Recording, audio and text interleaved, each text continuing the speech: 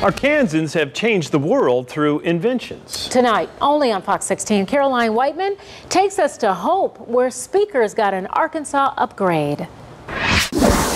Welcome to the Hotel California.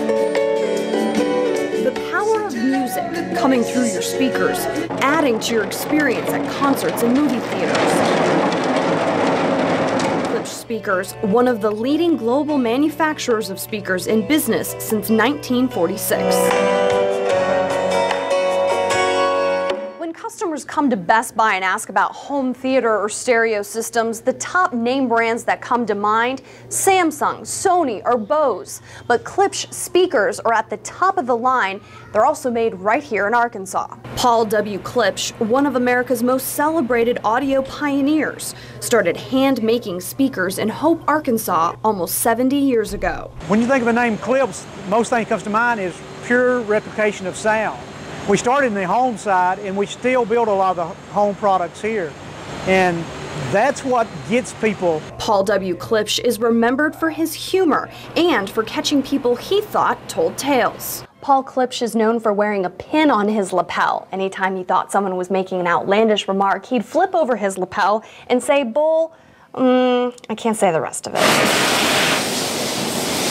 Longtime workers say Klipsch worked hard and was passionate about his product. Paul Klipsch, when I started working here, he'd come to the factory every day.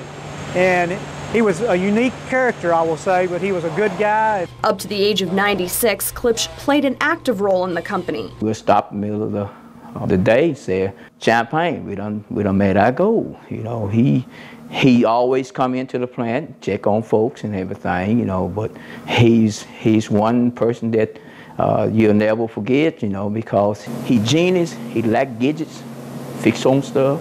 If I go to his house, my watch would be off. He'd get his little thing and set it. He and his wife Valerie sold the business to a cousin in Indianapolis in 1989, where the corporate headquarters is today.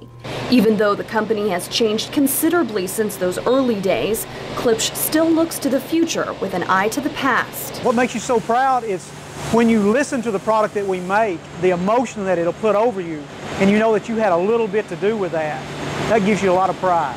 Paul W. Klipsch passed away in 2002 at 98 years old, but the heritage and drive for perfection of Klipsch's early work is the standard by which Klipsch produces loudspeakers today.